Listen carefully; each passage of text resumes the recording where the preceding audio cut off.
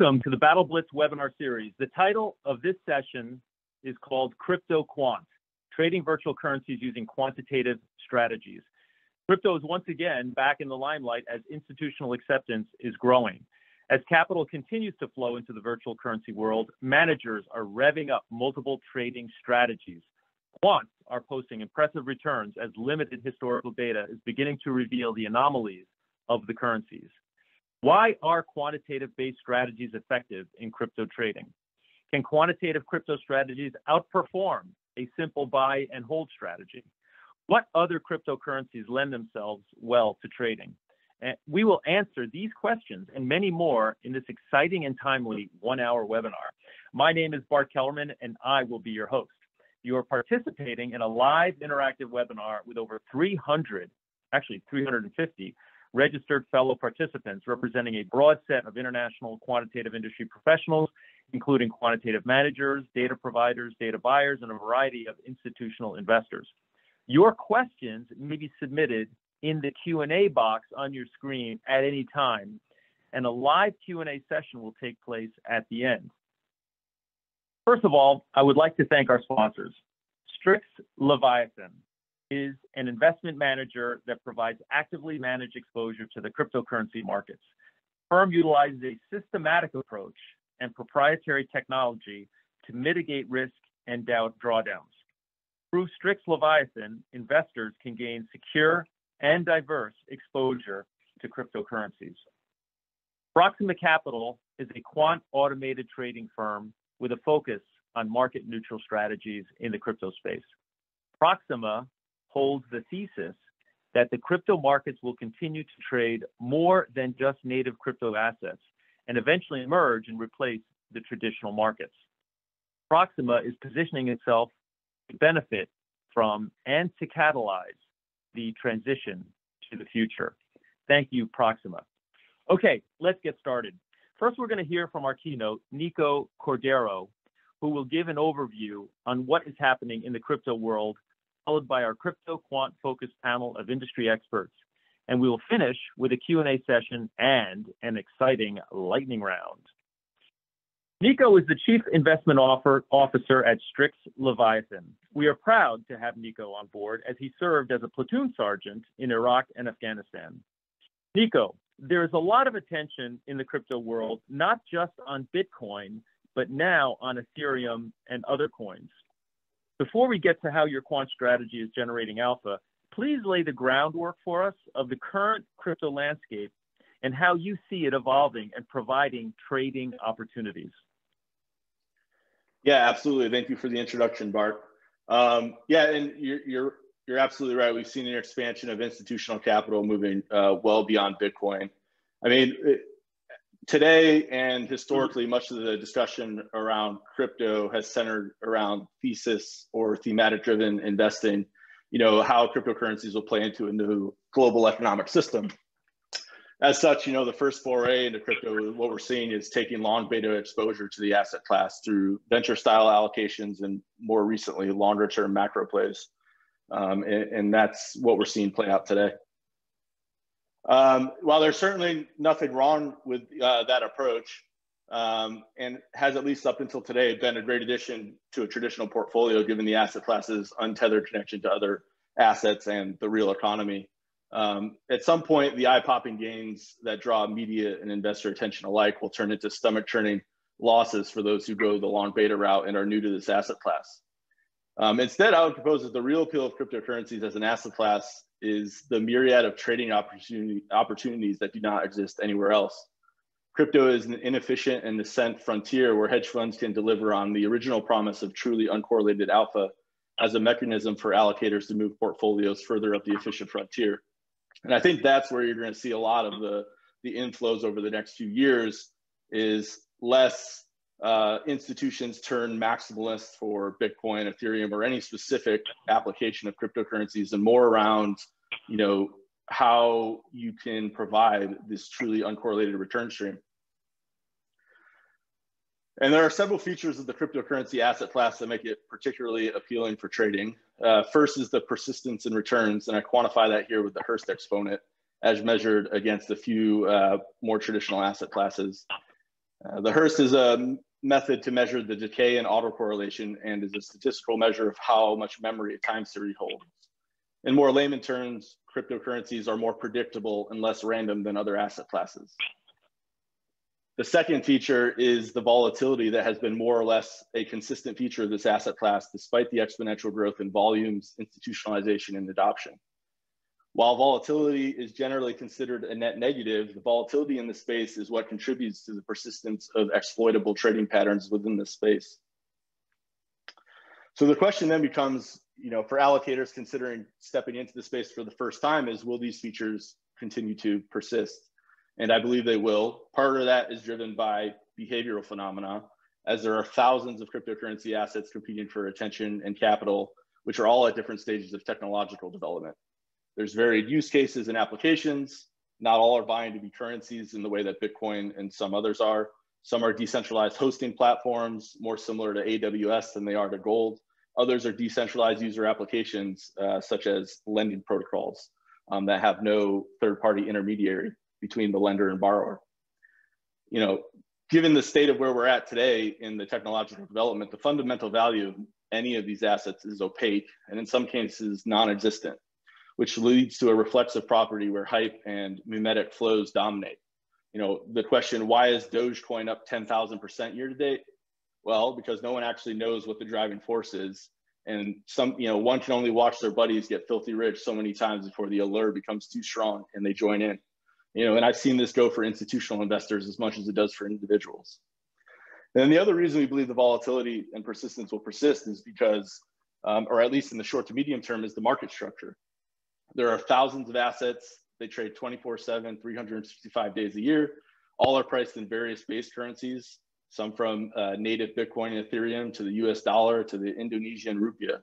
And it's difficult, if not impossible, for any individual investor to keep up with the various news cycles and global drivers that impact price, which add to the already substantial uncertainty around future outcomes. And in addition to trading across all of these various base currencies, they trade across a wide variety of different liquidity venues. So order books are scattered across the globe. This frequently results in mismatched liquidity needs for market participants and which creates persistent arbitrage opportunities and trading opportunities. Additionally, many of the liquidity venues provide leverage through various margin products like perpetual futures. A lot of folks who come from the traditional space are really surprised that investors, both retail and institutional, can gain access to 100x leverage with relative ease. And that's in an asset class that has volatility not seen elsewhere. This leverage, again, creates trading opportunities, which I'll demonstrate here shortly, in creating liquidity cascades, essentially across all of these fragmented order books. As a demonstration of just how fragmented the liquidity, here I've displayed a snapshot of the volume over the last 12 months for both spot volumes and perpetual future volumes. Perpetual futures, for those of you that are not familiar with them, they're often referred to as perps by those who are trading within this asset class. They are a type of futures product that has no expiration, so they act more or less as a synthetic spot mechanism with the added benefit of leverage for those seeking truly intense volatility. Over the last year, we saw $70 billion of daily volume spread across 400 exchanges. Here we have a sample of those exchanges. And it just further adds to the complexity of the market structure, since all of these exchanges are scattered across the globe, sit under different regulatory regimes, have different technical implications, margin requirements, have varying levels of order book depth. And all of this changes over time. If I had given you a similar snapshot 12 months ago of the trailing 12 months, many of these exchanges would, or at least the proportion of where volume sits within this asset class would look very different. In addition to the fragmentation and complexity we see in the spot market, we're also seeing a growth in the institutional options markets, which adds new venues and additional complexity. But more so is the rise of decentralized exchanges, which have grown in just the last 12 months to roughly $2 billion a day of volume. This adds additional pricing pressures and complexity for an individual trader or market participant to pay attention to. For those that are not aware, these decentralized exchanges are smart contract protocols that are built on top of base layer cryptocurrencies like Ethereum or Solana.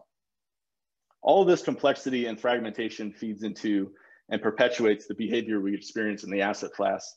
And this is what creates tremendous trading opportunities for firms, both from a market neutral price anomaly perspective, as well as figuring out ways to deliver better risk adjusted directional exposure.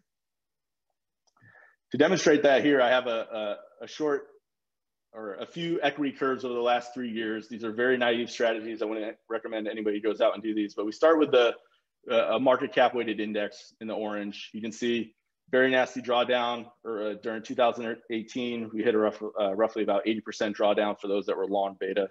Then we have a momentum. This is a very simple momentum strategy. Go long in an uptrend, go short in a downtrend. Almost delivers an identical return to buying and holding without, or at least a reduced downside and risk exposure. And then here we have what I call an idiosyncratic bet, and there are an endless number of these within this asset class. So I mentioned previously perpetual futures. For those who are not familiar with the contracts, the way that exchanges and liquidity venues keep prices aligned with spot prices is through a mechanism called funding rate. So essentially those that are long will have to pay the shorts. And this adjusts over time depending on how far the futures price moves from spot. So this incentivizes market makers to come in and short the futures to bring price more in line with spot. And here is you can see here, it's a very simple strategy where we just go long when the futures or the funding rate is very low. This implies low leverage within the system. And then we go short when leverage is extremely high. You get a very nice return, totally independent of market returns. All right. And then we have a futures basis return over time. So this is just long Bitcoin spot, short CME future. Again, a very high sharp strategy that has continued to persist. 2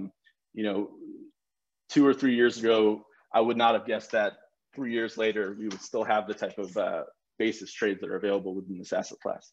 And then the final two equity curves are just for comparison, the NASDAQ 100 and the S&P 500.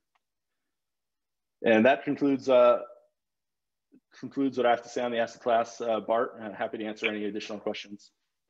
Hey, Nico. Yeah, before we move on, are we in a, I see you have a momentum strategy in there. Do you think that we're in a negative Bitcoin momentum environment right now with Bitcoin dropping from 63 down to 50? No, I don't know if I'd call it negative. Bitcoin is definitely stalled. And, I'd say from a momentum perspective, we need to start seeing some upside moves before people get nervous. But, I think we should also pay attention to the fact that, Bitcoin went from 4,000 to 60,000 in the last 12 months. And, some period of consolidation is going to be normal. Gotcha. All right. Well, fantastic. Well, that was a great overview. I mean, I think anybody watching your presentation is fascinated by the complexity and the broad-based opportunities in the crypto world, and the fact that it's nonstop trading. You certainly have your work cut out for you. But we'll get back to you on the panel discussion and get into a little bit more detail on your perspectives on the market. Let's move on to our officially move on to the panel discussion. That was a great keynote. I will be the moderator, and we will now hear from our highly respected panelists. Each panelist will initially have 2 minutes to address this webinar's crypto quant subject matter from their perspective, after which time we will start the discussion. So let's hear first from Oliver Chalk, who is the co-founder and director at Proxima Capital, and he's coming to us live from across the globe, all the way from Sydney, Australia. Oliver, as indicated by Nico, this is a highly complex, inefficient in many cases, and relatively new marketplace for trading, and becoming more complex on a daily basis. How does Proxima approach the opportunities to quantitatively trade and generate alpha in this environment? Thank you, Bart. Well, you're definitely right. Crypto is a breath of fresh air in a world that is stagnated in terms of innovation in the finance industry. And then quite literally every weekend, you'll find a new product launching in the space that at least brings something new to the table. And so staying on top of that is a full-time job in and of itself. And our approach to it is to, play within the inefficiencies to pull out, a market neutral return without actually taking a long or short position on crypto itself as an asset class.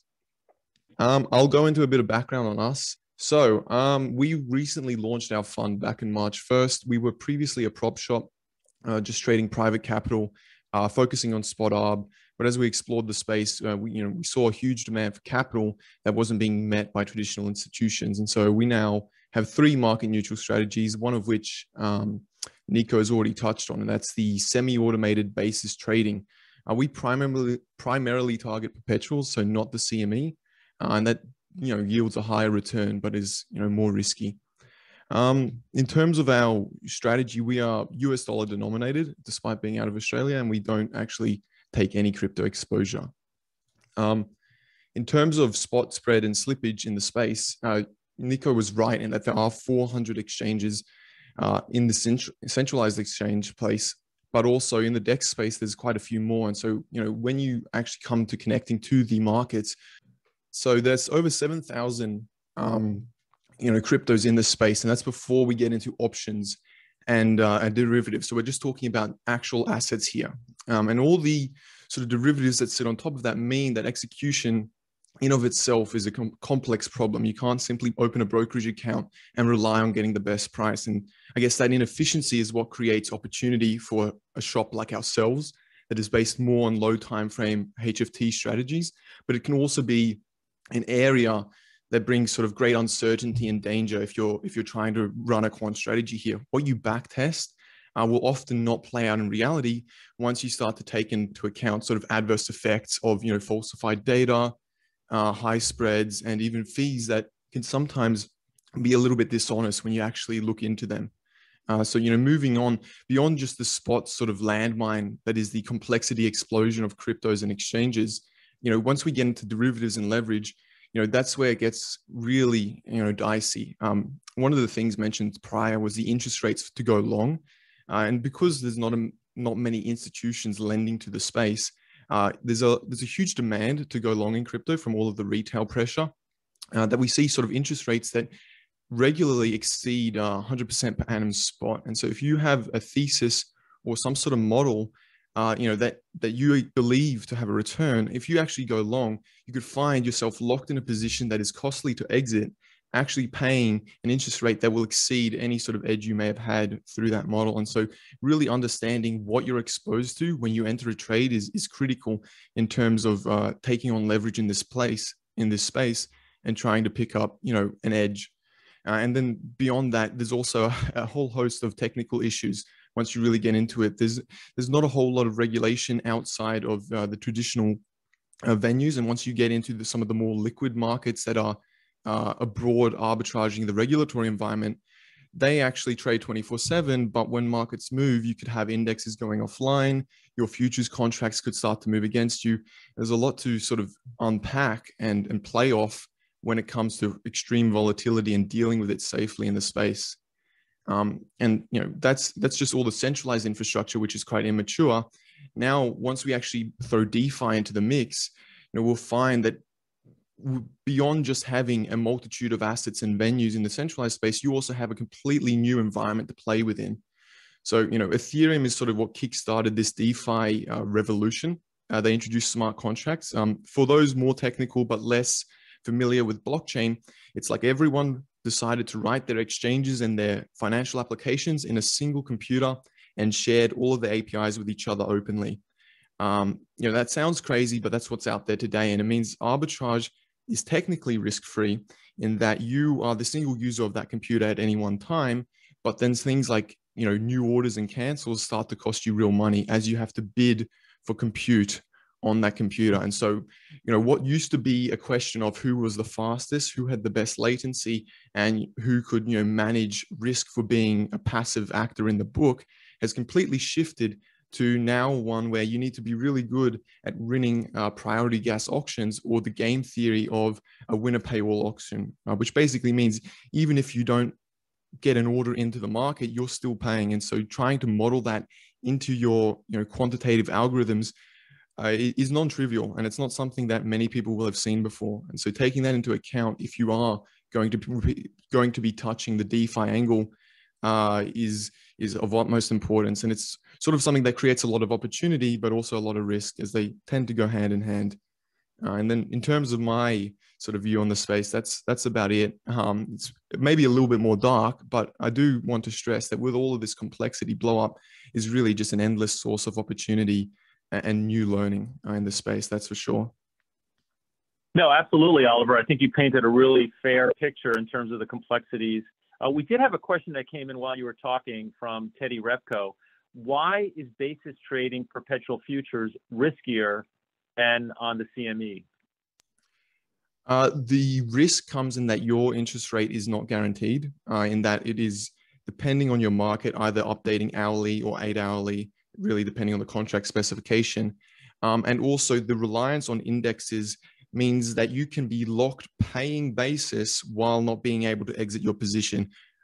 So that risk is generally outweighed by the generally higher interest rates, but it is something to keep in mind. It's not as simple as 2 trades and go on holidays. It's an actively managed strategy, but still market neutral is what I'd say to that.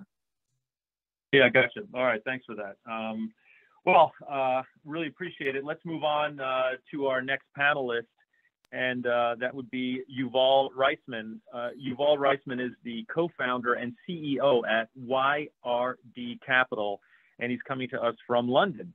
Yuval, it's great to have you to participate again. Last time I saw you, you joined us for our physical event on the crypto panel at the Battle of the Quants in London in 2019. Seems like a long time ago. You decided to create a very specific fund of funds which focuses exclusively on quantitative crypto trading. What did you see in the overall market that led you to select that niche? So first, a pleasure being here, and thank you very much, Bob, for inviting me. Indeed, the world changed significantly since we met last time in London, and I think none of us had imagined that in a year or so, Bitcoin will reach $65,000. Morgan Stanley would pitch crypto funds to their investors, and Nomura will set up a prime broker for the asset class. So I think I'm happy to be on the panel, and I'm happy to be on the asset class. Regarding your question, I'll explain how I entered the asset class, and it would relate to it. So back in early 2017, I began speculating on ICOs. I wouldn't call it investing, I would call it speculation.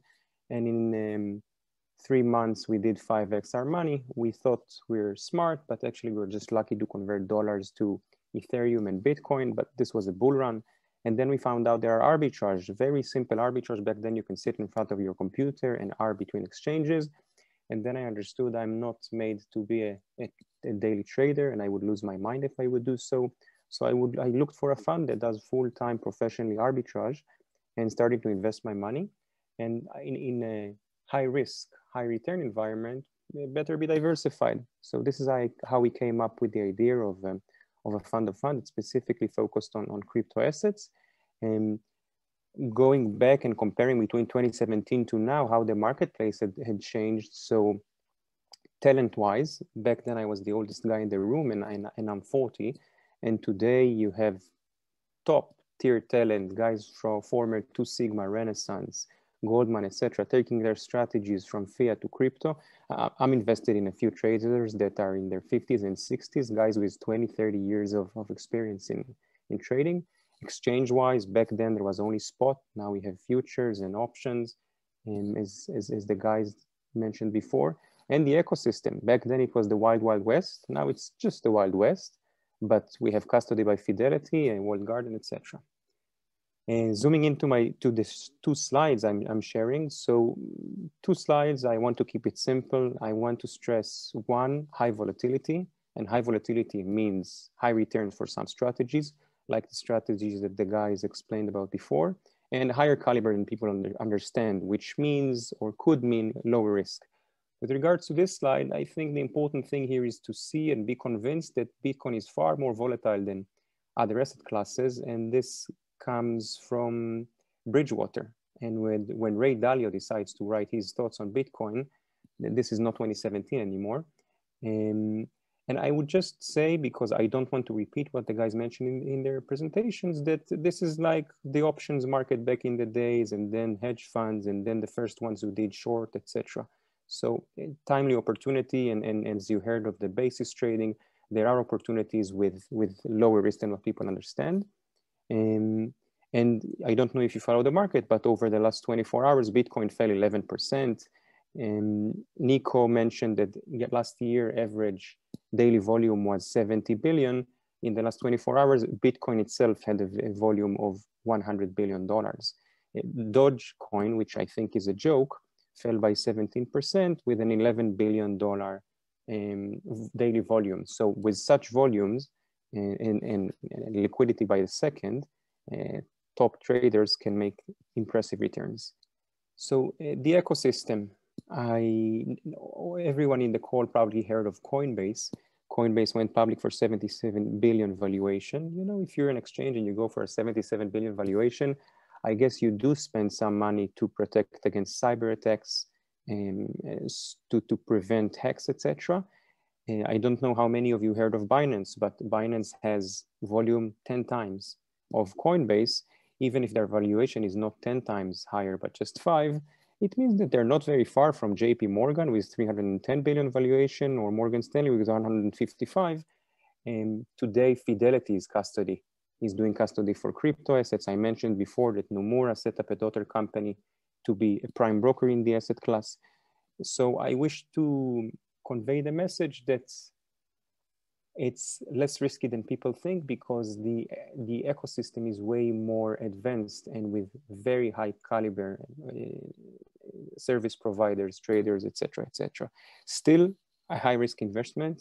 Again, this is why still I invest my money in a diversified way, but high return in a relatively low risk than people understand. And it's nice to profit from volatility, because even in days like today, when Bitcoin falls 11%, we can smile. That's it for me. I gotcha. All right, great. Well, yeah, thanks for that, Yuval. It's a good perspective. We're going to come back to you and talk a little bit more about what you're seeing, maybe go into more about what drives the price of crypto versus an Apple on the conventional markets. But we'd like to move on to Christina Dolan. Chris is the founder and CEO of Inside Chains. Interesting fact about Chris is that she actually competed in the World Cup as a skeleton slider. Chris is also a graduate of the famed Media Lab at MIT. Chris, you've done a lot of work looking at the digital currency space and what the future holds, and therefore what trading vehicles exist for quants. Please take us through why virtual currencies will persist, why the decentralized concept momentum will continue, and your perspective on these, what's kind of gotten a little bit of attention lately, these CBDCs, which are the central bank cryptocurrencies. As you know, the top 10 countries of the world have digital cryptocurrency plans, and China's way ahead of most of them, and their potential dominance in the future. And on that last point, are we at risk of having central bank currencies dominate the marketplace and make all other coins superfluous, thereby limiting the currencies able to be traded? So thank you for that intro. And before I move on to the central bank digital currency aspects of this, what I'd like to do is sort of start off a little bit with the sort of programmable aspects of digital assets, because I think, I mean, obviously Nico and Oliver and you've all sort of gave you a sense of sort of what's going on in the market with respect to crypto. But when you think about what's created this incredible momentum, you think about how you know, the sort of economic philosophy of, you know, how Bitcoin got launched. You know, you sort of had the perfect storm last year with respect to, you know, all this money being you know, all this liquidity because all these central banks printing nonstop money. And so, you know, people were feeling that their currency was being devalued. The yield from traditional fiat currencies was decreasing. And so when, while governments talk about inflation from, with respect to, these indexes that don't include things like homes, education, medical expenses, the reality is that if you put your money in a traditional bank with fiat currency, you're losing 2% a month. So as a result of that, there is this momentum, just like there's been this momentum to move to these, these new types of banks, even like the Robin Hoods of the world. So I consider this to be sort of a movement that's not going away. So that's part of what's driving this momentum and volatility. So in terms of like the next slide, which talks a little bit about what everybody else has been talking about. So you've already got this momentum, right? And now all of a sudden you have all of these applications it's really being used by the community, from lending, investing. I mean, obviously the non-fungible tokens. There's a lot of activity that's going on, and the infrastructure is getting much more mature. While you do have the volatility that you heard about with respect to, this morning, and you have comments about the Dogecoin, and, Yellen talks about, the possibility the yield curve is going to, change, and that in the future we're going to have higher interest rates, and all of this creates an additional sort of volatility. I don't think that crypto is going to go away, because the maturity on this platform and the infrastructure that's evolving is not going away anytime soon. So now to go to the last slide, which is talk about the sort of central bank digital currencies. I've talked about the momentum is there. It's not going anywhere. You've got the infrastructure that's building all these applications, and that's actually creating sort of a stronghold in this space. And today people use stable coins to be able to, hold their money in crypto and sort of move in and out of the market. And so these leading stable coins are now probably have higher volumes than some of the other coins that people are actually investing in. And you actually even have yields on these different stable coins. But in terms of the central bank digital currencies, I mean, there's a lot of discussion about how this programmable money might have things like fees and taxes built into them. Think about what happened in Cyprus that created, interest in Bitcoin a number of years ago, because the banks were able to, pull in money out of the government was able to pull money out of people's bank accounts, right? So the idea that these central bank digital currencies might have that power with this programmability is a little scary. So I actually think it's actually going to increase the interest in Bitcoin, which is less programmable, than basically take over and wipe out this whole space. So hopefully I answered the question there, Bart. Absolutely. Very good, Chris. There's a lot of questions here. I think we're going to wait until we get to our panel discussion, which is going to start now. So thanks for that evolving complexity of the future. And it'll be fun to watch and present a lot of trading profits to the smartest and most agile traders, that's for sure. So let's begin our panel discussion. And we've had a lot of different questions, but one of the biggest questions that's looming is what really is the biggest risk to trading crypto? And Nico, why don't you take that first? We haven't heard from you in a little bit. So what do you think is the biggest risk to trading cryptos for an investor? Yeah, that's a great question. I think the biggest risk is technology risk. Like a lot of this is very, very new. We haven't seen these exposed to this type of scale before. As you've all mentioned, things have just exploded in the last 12 months and accelerated what was probably originally a 20 to 30 year timeline. So the biggest concern for me is basically protocol failure. At that point, liquidity instantly dries up. And if you're in a position, at least directionally exposed, you're stuck in that position and you're not going anywhere. Gotcha. Yuval, do you want to handle that question as well? Yeah, thank you. So one major risk would be exchange hack. With all due respect, even to Coinbase, it's still not NASDAQ. One exchange are centralized coins like USDT. So USDT is controlled by a group of people, and some of the things there are not really clear. It may collapse one day. That's a major risk. And another big risk is that many of the managers in the space are emerging managers, the first-time fund managers. And if you don't manage things properly, you could get a margin call and wipe out the fund I know a fund that lost $20 million in one day back in what we call in crypto, the Black March, 18th of March in 2020, when Bitcoin price went down by 50% in one day. That's the day that Nico mentioned where Bitcoin touched bottom at $4,000. So these are some of the risks. Yeah. Oliver, I'm sure you have, you basically outlined a ton of risks in this marketplace, but is there anything that really stands out as a predominant risk in trading crypto? I would say Yuval covered it pretty well. So you've got the classic counterparty risk that extends to stable coins, like you mentioned. So USDT, even USDC, a lot of these, you may trust the company, but they still have a private key that can upgrade the contract and empty a lot of wallets off the back of that.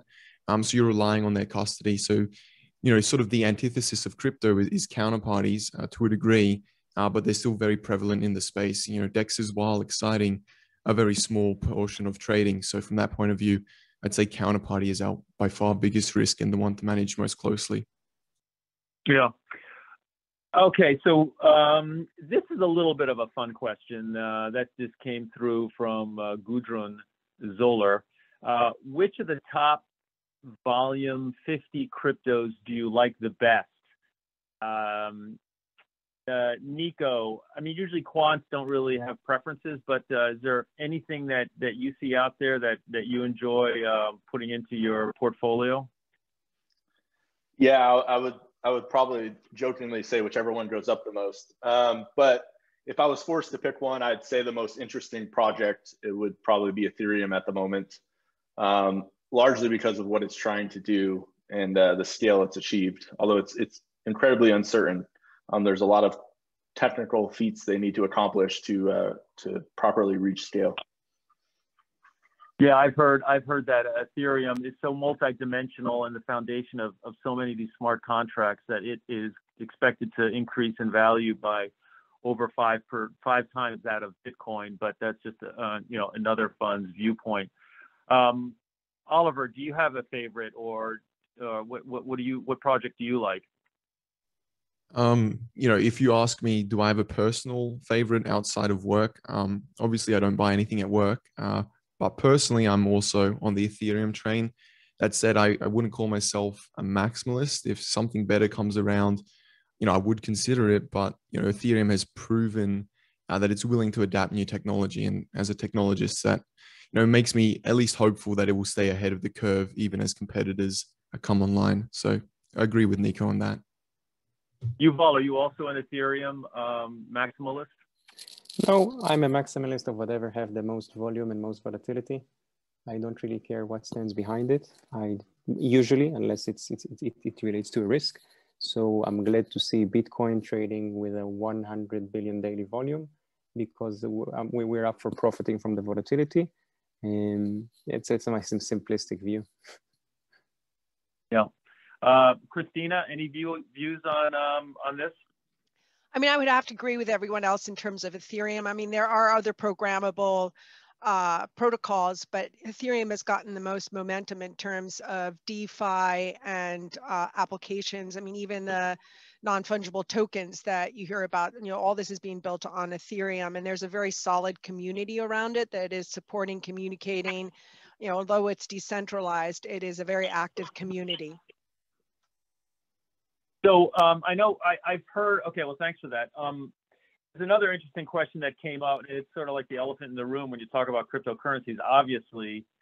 And since we're on the subject of different cryptocurrencies, we have to address it. Is Dogecoin a joke by one of the speakers, or does it really have long-term viability in crypto? Nico, what's your view on that? You mentioned Dogecoin earlier. Yeah, well, I jokingly said that my favorite cryptocurrency is the one that goes up the most, and year to date, that's Doge. So I like it from that perspective. If it's a joke, I mean, it was most certainly founded as a joke. If I remember correctly, it was founded as a way to tip people for good memes on the internet. So not exactly a founding that isn't a joke. Crypto is interesting in the way that price has a way of building fundamentals. Like if something goes up 10,000%, and it stays up 10,000%. Like an ecosystem builds around it. So do I think it's a joke today? Probably. Do I think it could be something more than a joke tomorrow? Yes, would be my answer. Okay. All right. Bart, can I take Oliver. this one as well? Oh, sorry. Yuval, go ahead. Yuval, go ahead. Yeah, so I think it's a joke, and I think it's a bad joke. I was recently quoted in a Bloomberg article that was done on this, because I think this is like GameStop. Someone is pumping it. This someone is known to all of us as Elon Musk. In my view, he might be pumping it because he knows that if he would pump Bitcoin, the SEC would chase him. And if you pump Dogecoin, you know, it's a joke. Nobody would chase you. And obviously when he pumps Dogecoin, it affects Bitcoin. And I think it's a bad joke because in the end, the retail investors would lose. In the Bloomberg article, you may see that even the creator of Dogecoin thinks it's a joke and is no longer involved in the product. So these things, while I agree with Nico and I like tokens that go crazy up and down with a lot of volatility and volume, I think it would cause a lot of damage. And these are the things that takes the asset class backward. Oliver, what's your view on Dogecoin?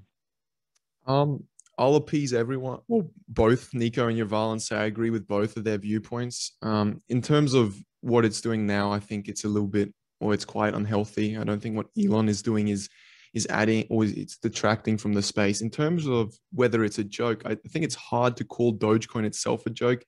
The source code of Dogecoin is indirectly forked from Bitcoin. So if you can make the claim that Dogecoin as it runs as a protocol is a joke, I wouldn't be holding Bitcoin off the back of that.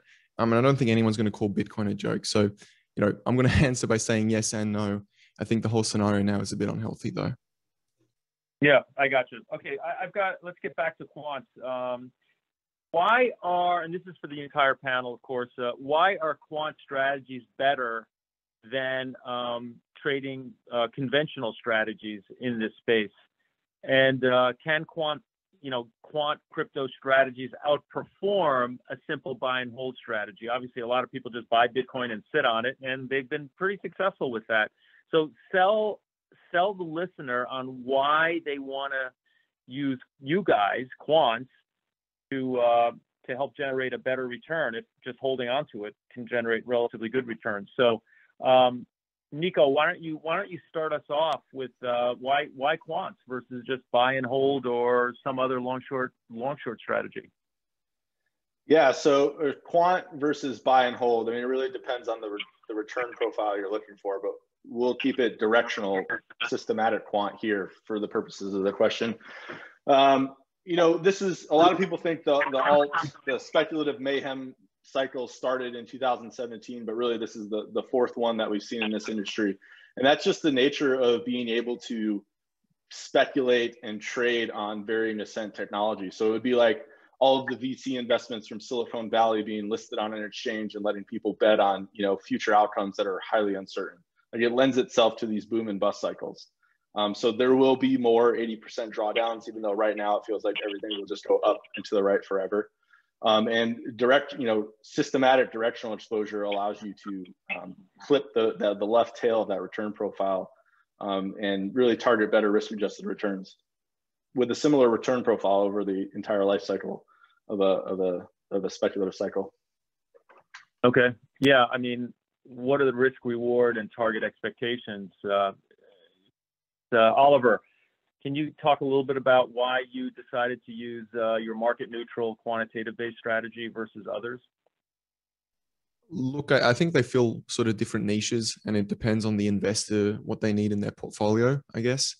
But yeah, I think quants, when you take everything into consideration, provide the sort of safer risk reward adjusted return, unless you have some insight on the fundamental asset class that you want to take a bet on. You're generally better off, in my opinion, trying to find, something that is decorrelated and market neutral in terms of strategy. That's at least where I sit. Okay. All right. Yuval? I would say, like Nico, it depends what you want to achieve. And, if you would tell me I put a dollar on something and I would either lose 80% or make 3, 4, 5x, it's interesting. But if I know I'll put a dollar elsewhere and I can generate yearly return of 20 to 50% with very low drawdown, I would probably put more money into the second strategy. And you know, we're in a bull run. We need to remember that. But if someone had bought Bitcoin yesterday for $56,000 per Bitcoin, I don't know how they felt a few hours ago when it reached 47,000. So it depends on the risk appetite. But it's two different things. Chris, do you have a view on this? Well, not being a quant trader myself, I probably don't have the same insights on that. So I'll hold off on that comment. Okay, no worries. You know, one of the big challenges in this industry is obviously historical data, and quants are known for leveraging historical data in order to make predictions about the future. Could everybody please address how they are using historical data? Is it adequate? Are there serious deficiencies? Obviously, there have to be. And if you're not using historical data, what are you using in order to make predictions on taking positions in the different crypto? We'll start with you again, Nico. Could you give us some perspective on that? Yeah, so data can be a problem within this space. In terms of how much data you have, it really depends on the frequency with which you're trading. So if you're trading, you know, intraday, minute by minute, you know, there's plenty of data at this point. So that's one thing. The next is really gathering the data from all those disparate sources that I spoke about earlier on in the presentation. Is like there's global pricing pressures. They're scattered across, you know, hundreds of exchanges. At least most of the volume is you're still going to be, you know, you still need to have connectivity to 20, 30 plus liquidity venues. You need to normalize and digest all of that data. So it can be difficult in this space. As far as what we use on strategies, it really depends on the type of strategy, which is, you know, a more nuanced answer than, you know, I'm sure the listeners want to listen to. But, you know, if you're looking at something like trend, momentum, or other, you know, factor-based or factor style trading, then, you know, you have additional data beyond crypto, right? These types of behaviors have persisted across asset classes for decades, if not centuries. So you have some additional data there. And then if it's idiosyncratic bets, for instance, like around you know, betting leverage, that's just understanding the market that you operate in and you know, teasing out different features that represent those behaviors. Right. Oliver, do you want to take this one on about data?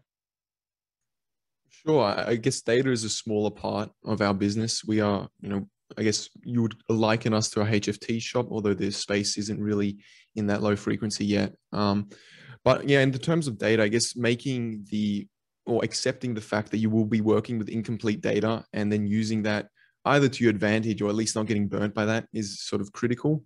You know, incomplete data, while not a quant's ideal scenario or best dream, can actually sort of, if you think, you know, I guess a bit outside the box or you work around it, can lead to an edge, right? If everyone's sort of working under the same constraints, so the one that can work the best under those constraints, you know, will gain an edge. Not the market's that small that everyone's in direct competition, but, you know, that's the sort of view I hold, is that, you know, while we are a immature space, you're just going to have to understand that incomplete data is something that can become sort of a competitive advantage almost.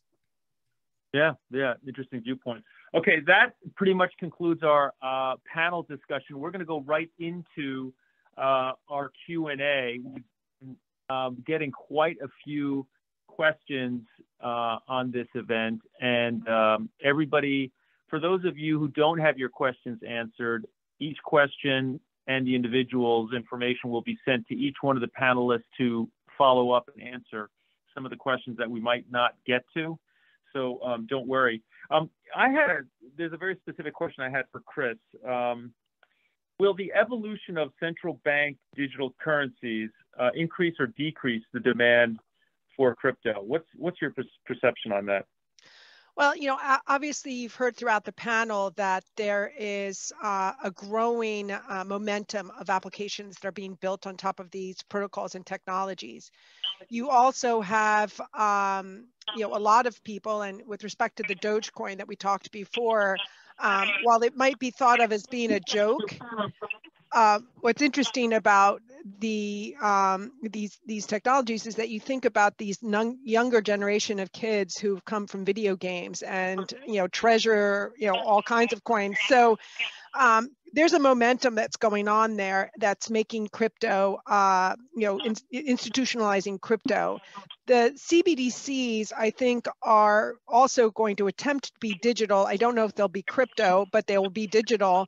And I think that at this point, the fact that they will have these programmable rules on the back end makes them a little bit scary. So I don't know if that adoption is going to be as fluid, and I don't know. I mean, I do think that the central bank digital currencies are going to have other effects, like the use of them between different countries, and maybe less of a dominance and use of the dollar. So they'll have these other more macroeconomic effects. So it'll be interesting, but I don't think it's going to in any way impact. If anything, it'll probably make people run to crypto faster. Gotcha. All right. So that's good to know that they're not going to absolutely take over the world and then shut out all these unique cryptocurrencies for trading. Speaking of that, Nico, do you take the same approach to modeling strategies for each cryptocurrency, or do they differ from one another? I would assume that you probably have a different type of viewpoint for each cryptocurrency, but maybe you can tell us a little bit more about that. Yeah, I feel like this is the answer to every question you asked, but it's a little nuanced. Some strategies we build for the entire market class, and one of the thresholds we look at is like, does it work across everything? And then there are more specific, more idiosyncratic bets that is specific to each asset. Gotcha. All right, that's interesting. We just had an interesting question come in here. Oliver, you mentioned HFT. What are the experiences with regards to higher frequency space in the crypto market, and what challenge do you think needs to be addressed? I think you touched on that earlier. Okay, sure. In terms of HFT, obviously in the top markets, it's already there, and in the top assets as well. The race to zero isn't fully underway. Not everyone is just pouring, millions and billions into the fastest lines, setting up towers and stuff. But it will, happen over time. I guess the thing that is holding it back is the fact that there are so many assets. If you have the fastest connection, but you're only trading Bitcoin and ETH, you're leaving a lot of money on the table. So it forces a lot of firms to understand the space and to also get smart about how they trade and tap into DeFi, because at the end of the day, a firm that wants to, get the arbitrage, which is a sort of winner takes all event, will need to have really good coverage of assets and markets and the nuances of the space. So that has sort of slowed down the race to zero compared to what some may have thought, has gone on in the space. And definitely on the top exchanges, if you're not the fastest, you will get picked off. But apart from that, there's quite still immature and slow space here. Okay. This is a little bit of a complex question. And Nico, I'd like you to sort of take this one on. It's from Robert Shoemaker. Many academic papers on crypto as an asset class have shown advantages in adding crypto as a good diversifier. I know there's a lot of wealth advisors who are saying, put at least 1% of your money into a cryptocurrency, just participate. The conclusions are time dependent, however, and benefits may not hold in the future. Two things. Number one, bubble could burst permanently, or number two, returns start to align with other asset classes. Do these possibilities lessen the argument for cryptos? Yes, as the way the question is structured. I mean, I agree that they're highly time dependent. And if you add anything to a portfolio that went up, 12 million% in 10 years, it's going to add benefits, at least from a quantitative overview. I agree that the bubble could burst permanently. I think that's highly unlikely at this point. There's a lot of capital, invested in this space, and the exponential growth of it, whether we can see it or not, implies there is at least some fundamental value or application here. But I don't think I think it lessens the argument for beta, essentially, which is why personally I'm an advocate of active management. If everything goes to zero, clearly, if you're just long and strong, you're going to zero with the asset class. Yeah, that makes sense. Great. Well, thanks for that.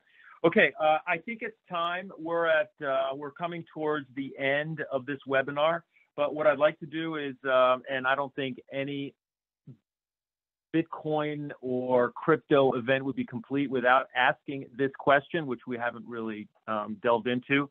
And the lightning round starts now. What will be, and each one of you, the panelists, are going to answer this question. I'm giving them a time limit of 5 seconds in case they do want to add a little, qualifier. But what will be the Bitcoin price on December 31st, 2021? So at the end of the year.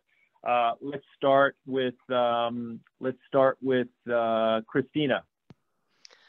100K. 100K. Okay, so that's exactly double. Yuval? Just a guess, 70K, but during the year it would pass 100K. So we got a little volatility qualifier in there. Okay, but ending at 70. We're still higher than we are today. Oliver? So I'll do one better and go 110K, but that's because it will be 5.5 ETH, which is the flippening, and 20K per ETH. So 110K, final answer. Okay, thanks, Oliver. Nico Cordeiro. Yeah, I actually like Oliver's answer as well. I'd guess somewhere in the 70 to 80,000% range. 70 to 80. Okay, so that puts us at an average of around 90. So definitely a much higher price than it is right now. Okay, that just about wraps things up. I'd like to thank you once again to our sponsors, Strix Leviathan and Proxima Capital. And thank you to you all. A recording will be made available in the next couple of days. We look forward to connecting back with you at our next Battle Blitz webinar. Stay tuned. All the best and goodbye.